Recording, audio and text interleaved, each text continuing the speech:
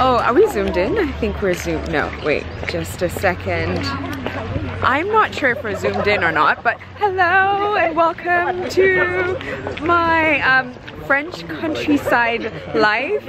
I just want you guys to know that I'm never coming back, and I'm here to look for my prince because I've found the castle. Actually, I don't know if you know this, but the French word for castle is chateau, which I've just learned from my friend Nuha. Do you actually know the name of this chateau? I think I saw the name. I'm not gonna try. Just say it again. Chenonceau. Okay, well that's the name of the French castle, which is where I'm gonna be living. Because look, I'm gonna try and turn it around, but there's lots of people, so it's gonna be hard to really get the essence of it, and how like the trees. It's like the most gorgeous boulevard type. Let me just turn this around. Although you can't really see. You know what? I'm gonna have to film. There's even a moat! Stop, you guys. There's a bloody moat. It's over. It's over, guys. I'm never going back. I am never going back.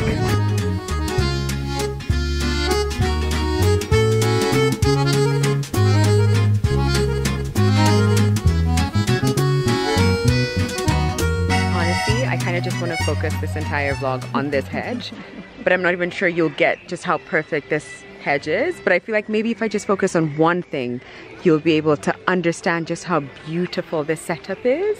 But also look at the rest of the garden. And I don't know if you can really hear it, but there's like ambient music. I think it's live. I think it's someone on, it's like opera music, yeah? It's so beautiful. And everywhere. And then there's an actual moat that surrounds the actual chateau. And then also, this place smells like horses in the most charming, luxurious way I could possibly describe. It's just so beautiful. Everything is so beautiful. Alright, so this girl is jumping in with a voiceover because I was just incredibly overwhelmed, but overwhelmed in a good way. I was trying to do the most. I was trying to capture photos on my phone and Insta stories, and then I'd be like, no, it's a reel. And so I kind of just forgot to talk into the camera. But this was us touring the Chateau Chenonceau. I know I've butchered it, but I'm still gonna try. It is about 3 hours out of Paris, and it was built in the 16th century. And the fact that it's still standing and still so stunning is just beyond me. This was Le Roche-Posay's welcome dinner and welcome experience. So after this, we had dinner, and it was ahead of the Derm Live, which is actually the next morning. And they invited over, I think over 200 people, so maybe about 250 people. And if you don't know, the Derm Live is something that they have every year. But this year, they had it in person. I guess the last couple of years, things just didn't go according to plan for everyone across the world. But this time, they invited us to come and experience their newly opened thermal center. And I'll show you guys in the next couple of clips, actually. But yeah, this was just incredible. It was so beautiful. Another really cool thing about France this time of year, look at the time, 9:04 p.m. and look how bright it is. Sun sets at 10.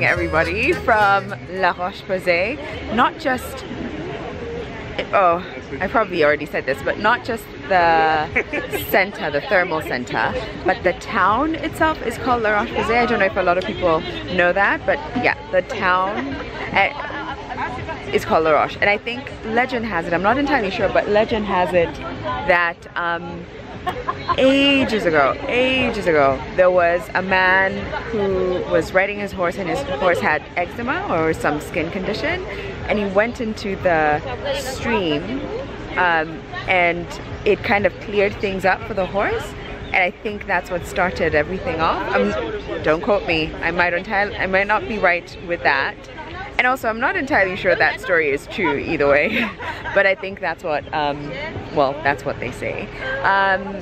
It was about a 1.5 hour bus ride, so have I just been sleeping the entire bus ride? Yes. Do I feel like I'm still half asleep? Absolutely. But we're about to have coffee, so hopefully that will kind of like wake the system up. And it looks like we're having a Derm Live. Can you see the giant Mypica bottle there? There's a Cicaplast bottle behind, and I think that's what people are waiting. People are waiting in line to take a photo of, and I think my team is also doing the same. And then it's just like a day of learning, I guess. I'm not sure, but we'll figure out together. Ladies and gentlemen, this is the day that cemented my deep respect for the brand. The day started off with the actual Derm Live session, which had all these speakers and skin experts and just people, regular people sharing their stories. And one of them, oh my goodness, I actually shared this on my Instagram stories. I'm going to link it in case you are interested. But one of the speakers shared how his eczema was so severe that he had to take up to like 3 scalding hot showers at night to take away from the itching, because it would lead to severe blisters and bleeding. And it was so, it's the worst I'd ever heard. And how this thermal center and his experience here was one of the things that helped relieve his pain and stress. It really affected his life. And so if you didn't know, there's an actual thermal center in the town, Roche-Posay, and you can come in for a week or 2 weeks or 3 weeks and go through the different treatments, multiple treatments a day actually. And it's open to people with severe skin conditions like eczema or burn victims or even cancer patients. I didn't even know this, but they also have makeup, and this makeup is specially formulated to deal with sensitive skin, and I mean really sensitive skin. And so the reason I completely fell in love with the brand was because I understood that it's really about changing lives. Like, I get it, like acne, and actually, I'll actually even give you my story towards the end of this video. I'm going to show you guys actual before and after photos for me. And I get it, like acne is one of the things that we hear a lot about, but the brand and what Roche-Posay are doing, it's really about revolutionizing the science and the formulas and these products so that they serve people whose lives have been, you know, changed for the worse because of whatever skin conditions they have. And so I was going around falling in love with the brand and just being so proud that I'm working with a brand who are doing the work. And it's not just about talking the talk, but they're actually walking the walk. We even got to experience the thermal center. This pool was heated and I was happy to stay for the rest of the day, but we actually had facials that were booked in. But in the next few clips, you'll actually see me going through the process of examining my skin and then getting the results and then getting the product that changed the game for me. But I'll share that with you towards the end of this video.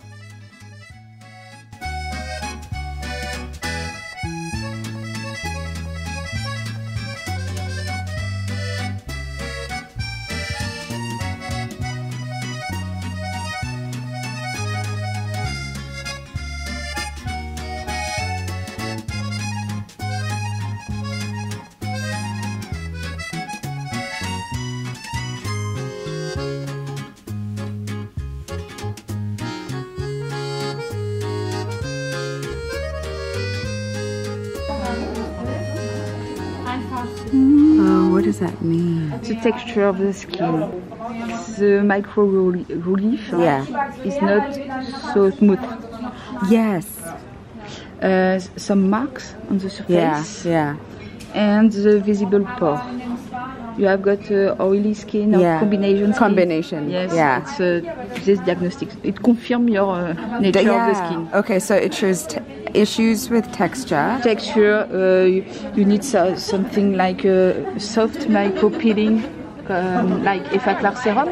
Like which one? Like Effaclar serum. Effaclar serum. Okay. A sort of soft micro peeling. Okay. Okay. So that is texture. Yes. And wrinkles there. Okay. Oh my gosh. And what is some that? marks. Marks. Okay. Dark marks. And what is that? The dark marks, they arrive on the surface. Yeah. Yeah. Okay. The UV damage. Yeah.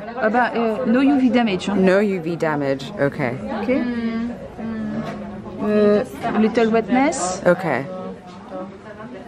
And the T-zone. Oily. Okay. Okay.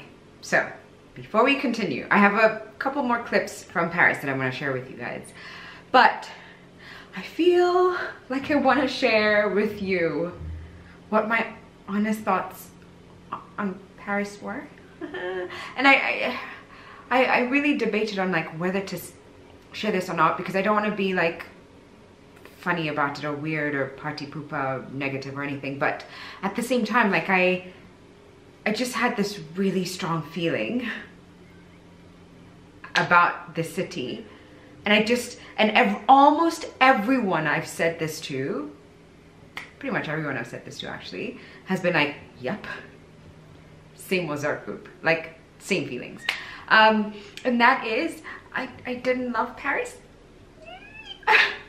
And I didn't love Paris. That's the truth. So first of all, the trip was amazing. You'll still find me back in France at some point down the line in my future. 100% gonna go back to France.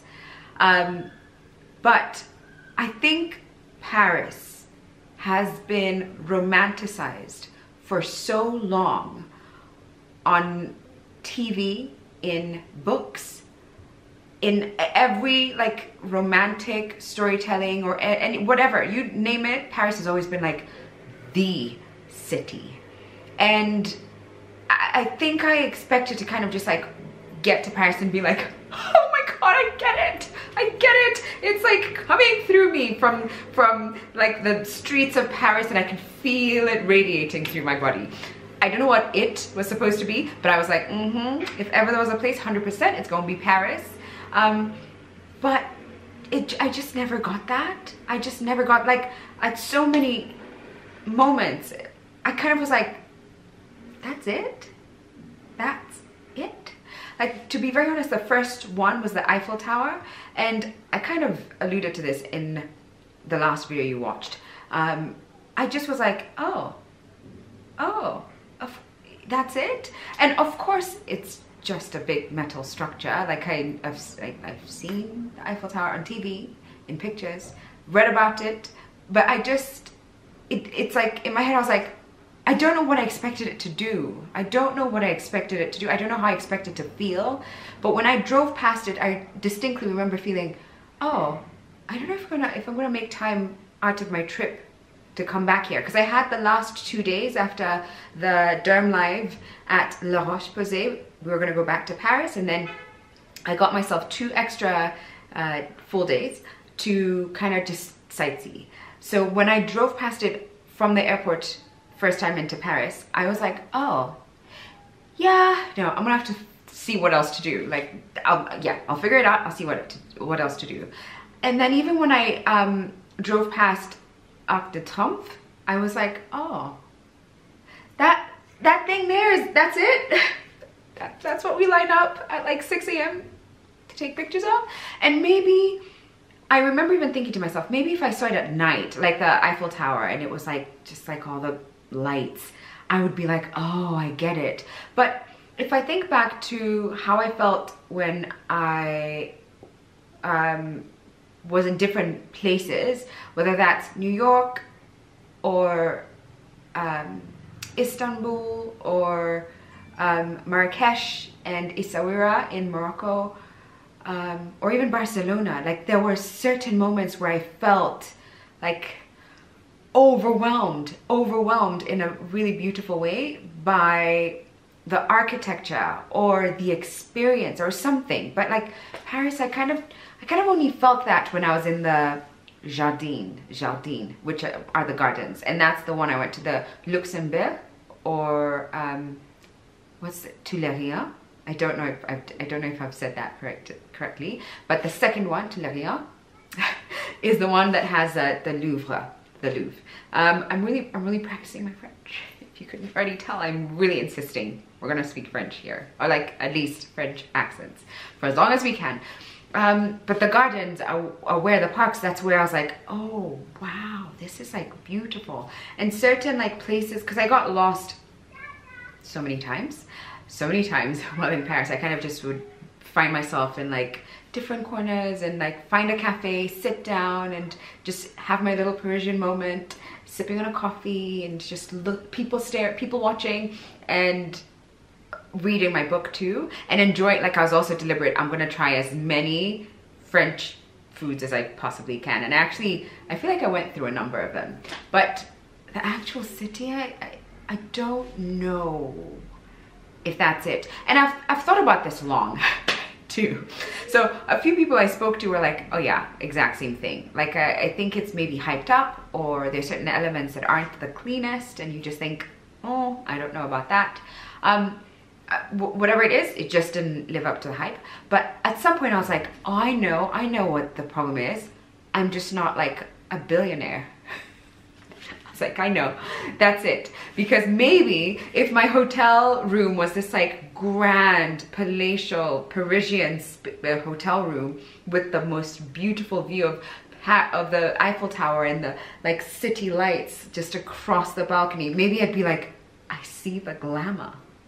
Or if I was like, if I was able to get into the Louvre without having to line up, maybe then I'd be like, this is it. Like, and just have space to myself to walk around, because I saw pictures of certain celebrities like in the Louvre and no one was around them. I was like, there's that, of course there's that. Like really like famous people aren't gonna be mixing with the rest. I was like, oh, that's what I need. That's what I need.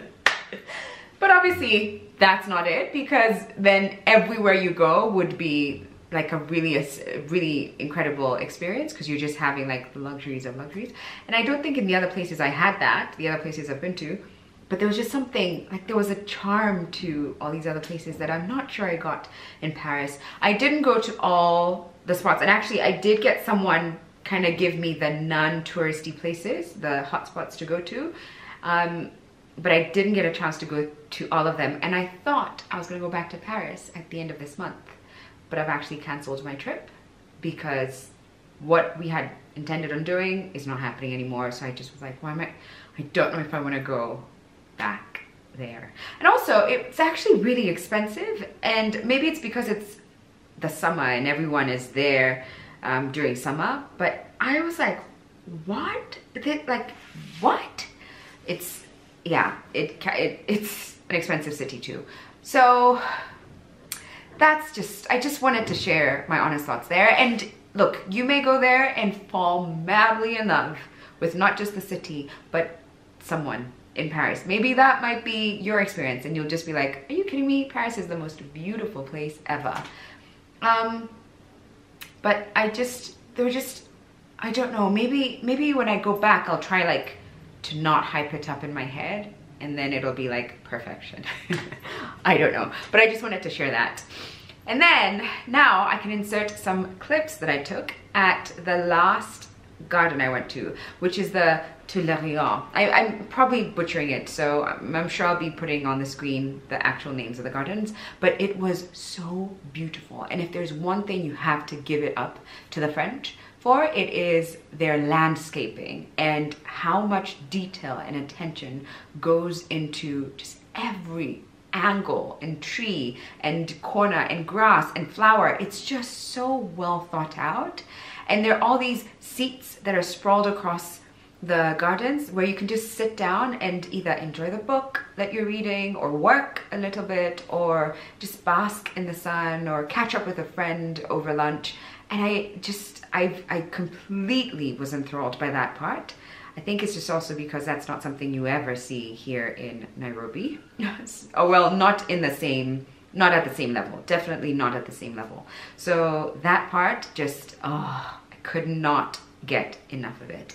And I also do think that there are other parts of France that probably hold more of a charm than Paris, and Paris has probably just been hyped up a little too much, like the southern part of France, where you know, I think that might be more like it, or maybe like the beach, like the shoreline, maybe that part might be more my vibe. Who knows? We'll just have to go back and see. But yeah, all in all, I think for me what this trip did was just confirm that La Roche-Posay is the bomb. Like, they are the ones. They are the ones. They have, I don't know, I just kind of felt so proud to be working with a brand that has put this much attention to detail and to their products and to their formulas. And I mean, I already am, like, you know, I think through the collaborations I get into and the partnerships I have, but this one, and I think just this trip made it so clear that this brand just holds a special place in my heart. Yeah, I don't know what else to say. I don't know what else to say except, like, I just was like so proud. And I know, like, I've worked with really, really cool brands, but there's something about this one that feels like it's a lot more than just a product that they want you to buy. And I even remember when I came back and I was speaking to someone from the La Roche team here, and I was just explaining to her, like, how incredible this trip was for me to be able to fully immerse myself in the brand. I just remember saying, like, whether or not I work with you guys next year or the year after, I'll always have something from La Roche in my skincare arsenal, just because I now fully understand what they're about, and I believe in them. I believe in the brand. Yeah, and especially since now there's like a lot of skincare brands. I guess it's like the cool thing to do after makeup, you know, because there was like a stage where makeup was the thing, and now there's lots more people coming up with skincare lines, and I get it, but at the same time I'm just like, but La Roche, they're the ones. And with that, can I just come in close, because I want to talk to you about a product that has changed the game for me. And I want to cry because I was going to not touch it. I actually was like not going to try it or give it a shot. I just thought it wouldn't be the right one for me. I thought in order for you to use it, you needed to have like really bad acne.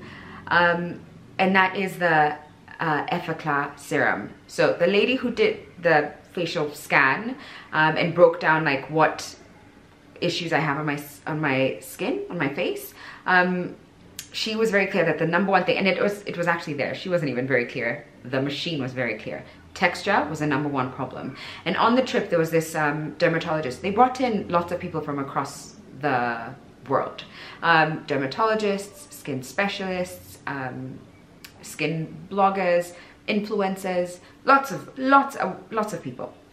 And so the lady they brought in from South Africa, her name, I'm gonna link her down below, but Dr. Knox, actually that's not her full name, but if I say it I will definitely butcher it, but we were calling her Knox. And when I was looking at her skin, I was like, my goodness, it must feel good to just, you know, have such great skin. But also I imagine as a dermatologist, you must have pressure to have good skin. And so I was saying, like, yeah, because I always have these little spots, you know, from afar I might look okay, but when you come in close, there are all these little bumps.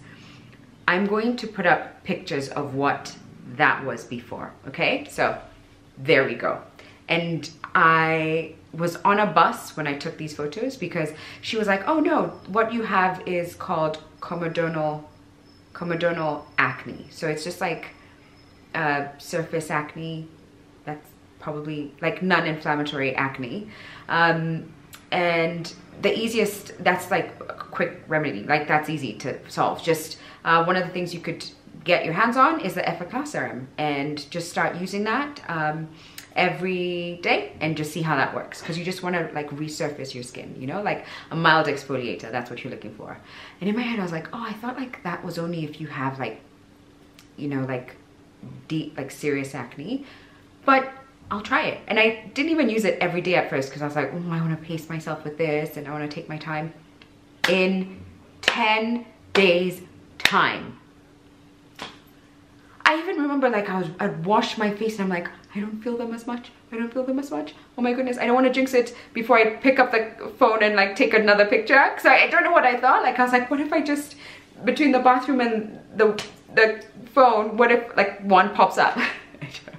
But I was like, quickly, just go without like, I don't know, moving too much. And I was taking the after, just look at that. So look at the two photos next to each other.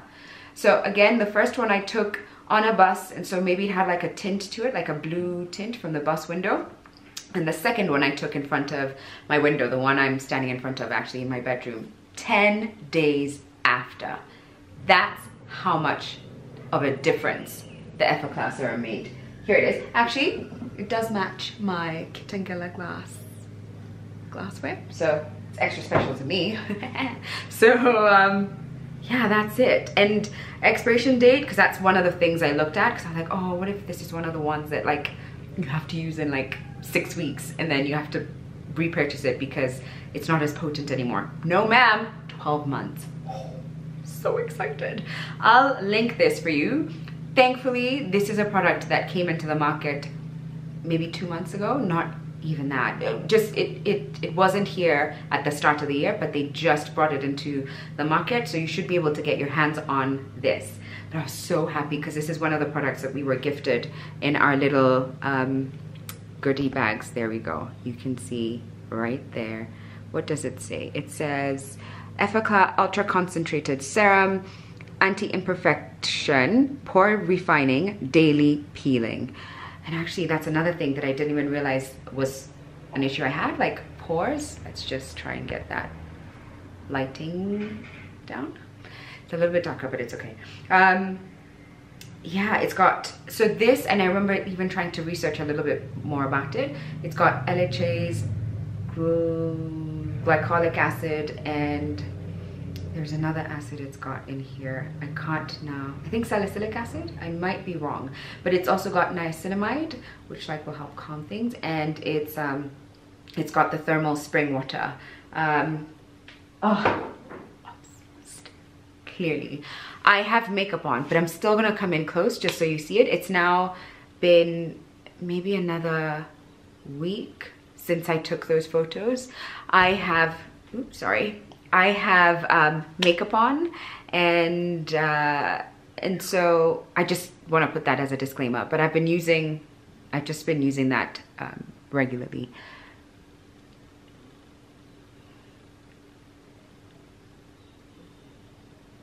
But there it is. And that's the same side actually. I'm showing you the same side that I've been showing on the before and after photos.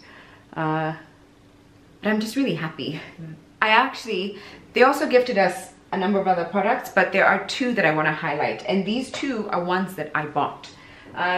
The first, and they're not here, but I actually even kind of spoke to the team here, and they say that they will bring them in next year. I know that's so far, but like maybe you're gonna travel and you might be able to get your hands on this. But the first thing that I got was retinol serum. Now, because of how much respect I have for this brand, I didn't even question where I want to be getting my retinol. I knew it had to be Roche-Posay. And I mean, I know there's other great brands out there, so I don't want to be like, oh, this is the only brand that's amazing in the world. I know there's like amazing brands out there, but just because I've seen what they're about, like I've seen how much work goes into their products, and how, that must have been the wind, jeez, that was loud. But also how their focus is really just changing lives and focusing on people with like real severe skin conditions too, not just like for like perfect glowy skin without any like comedonal acne, but like when you get down to it, people whose lives have been impacted negatively by whatever skin issues they have or skin conditions they have. And so they've really gone into formulations and like just the science and technology around that. We actually even had a factory tour, but we were not allowed to film. But we did have a factory tour, and that was actually really cool too. So I just knew like I had to get the retinol from the Roche-Posay. It says, is there an English version? No, this is anti-wrinkle concentrate, regenerating, resurfacing. And actually Dr. Knox gave me like a little routine to follow. She was like, do this and then do that. Because I've been tagging her on my Instagram whenever I'm like giving updates on my skin. And then she'll DM me like, oh my God, that's amazing. So now, try this, try that. And I'm like, yes, sir. So excited about that. The other thing that 2 women have told me about, Hallie and Karen, have both told me about this product. And I actually saw it being used when we were... This is not it. I'm gonna cry.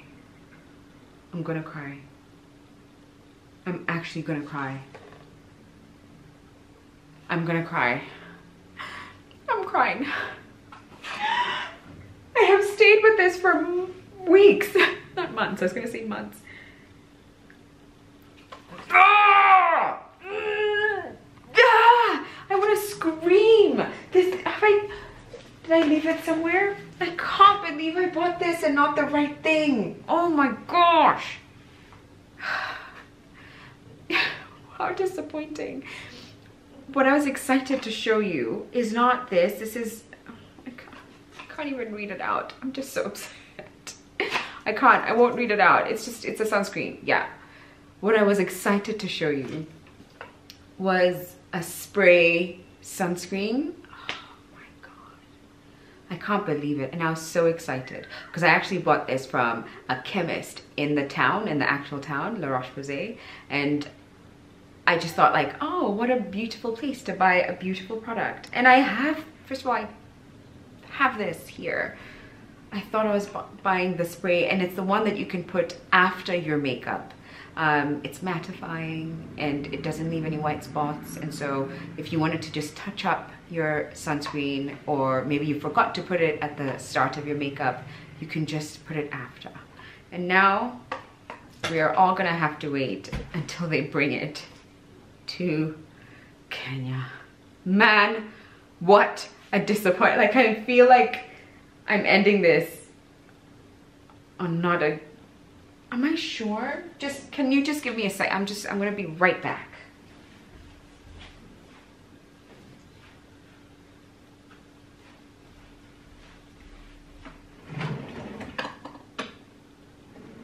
I've checked every corner that I could have possibly put it. But I didn't put it anywhere. I just bought the wrong product. And moral of this story, I feel like this is France's big like, haha, joke's on you, after you've been like, you know, not talking so nicely about our country. You take that. There's that product that you thought you bought, but actually you didn't. Anyway, it's okay. I'm now just gonna have to go back to Paris. Hey, okay, fine, I'll come back, Paris, okay? I'll come back, France, I'll come back. And I'll buy the right product. And this time, I won't just read it and think, that must, and it even says here, it says here, anti-shine gel cream. I want to smack myself. But in my defense, what was in front of this product was the spray. It was in front of the product, the spray. Am I sure I didn't, but where else could I have put it? But it was in front, and it just looked, it was the one. So I was like, oh, so let me grab what's behind it. This must be it. Was it it? It was not. I always just want to find that receipt and confirm, as if, and then what? And then what am I gonna do if I did actually buy the right one? What am I doing? I just, clearly, I'm still hung up on the fact that I got the wrong product, but it's okay. It's okay, it's fine. I'll get over it. I'll go back to France and I'll get the right one at some point down the line. Imagine if I just like bought a ticket just to get this. That would be an expensive bottle of sunscreen. Anyway, thank you so much for watching, everyone, and I hope you enjoyed my Parisian Chronicles. And I would love to know if you have been to Paris or if you've been to France, what are your thoughts? Like, what did you think about that city, Paris specifically, and especially what's hyped? Like when you look at, like, you know, and it made me even wonder. I wonder what's hyped here, that people come and they're like, that's it. But I don't know, like Giraffe Center and like playing with giraffes is pretty cool. Even for someone who's been here for all my life, and I did it like as a baby. I have pictures that my mom took when I couldn't have been more than 4 years old, and it still was like, still today, it's like exciting whenever I go there. Or the elephant sanctuary. It's cool, right? I don't know. You tell me if you've been to Nairobi, and like, were you excited or disappointed? Like, what were your thoughts? And if you've been to Paris, what were your thoughts? I'd be keen to hear. But I'm gonna bid you farewell now, and I'm gonna cry myself a river over this darn sunscreen that I did not buy. Bye, guys.